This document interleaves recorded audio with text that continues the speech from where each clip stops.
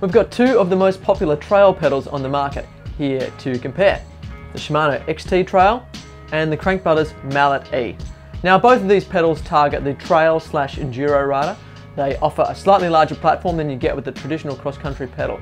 So how do they stack up? Well, the Shimanos are slightly cheaper, coming in at $179 a pair, while the Crank Brothers are $249. You'll find a slight weight advantage to the Shimanos too, at just over 400 grams for the pair versus 430 for the Crank Brothers Mallet E's. Now, in terms of the features that the pedals have, they are both entirely different, as you can see. The approach that they take to the pedal mechanism is very, very different. The Shimanos use a pair of steel jaws versus a four-sided spring that you see with the Crank Brothers. So entirely different architecture and design philosophies behind the pedals, so they're going to ride quite differently, obviously. So what are the highlights and the lowlights of these two pedals? Well, if we look at the Shimanos first, the ease of setup is a real highlight for us. We've never had to muck around with any kind of shims or anything with cleats on these pedals. It's always just been a matter of bolting the cleats on, adjusting the release tension of the pedal to suit our personal preferences, and then riding.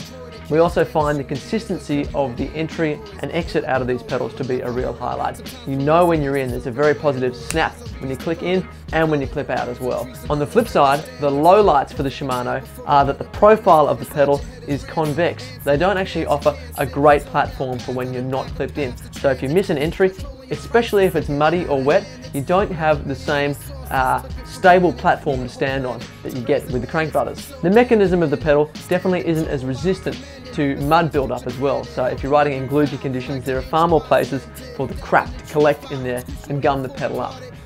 When it comes to the Crank Brothers, the highlights for this pedal are definitely the ride feel and how similar it feels to a flat pedal in many regards. There's a huge amount of support underfoot, and some features like the grub screws and just the texture of the whole pedal itself mean that there's plenty of friction there between your pedal and the shoe. So if you're not clipped in, if you miss that entry, you know you've still got quite a good platform to stand on there, and you don't feel like you're going to slip off the pedals easily, and that's quite reassuring. There's also almost nowhere for mud to build up on these pedals, which is great if you're riding in gloopy conditions. The spring design and the open architecture of the pedal means that all that crap just falls straight through. On the downside with the Crank Brothers pedal, we found this setup to be quite fiddly.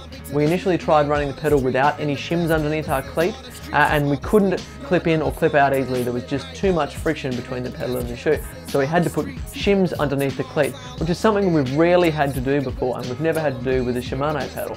So that initial setup period is a little bit more fiddly and feels slightly more gimmicky than the Shimano's in some regards.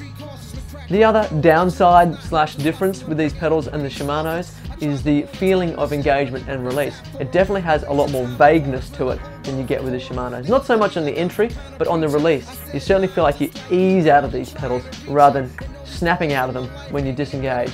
Now that's something that we got used to quite quickly, but it is definitely a real point of difference between the two. So which one should you choose? Well, it really does come down to personal preference, and we hate sitting on the fence with this kind of stuff, but there are so many differences in terms of the ride feel between these pedals that it is really going to come down to what suits your style and also what you get used to.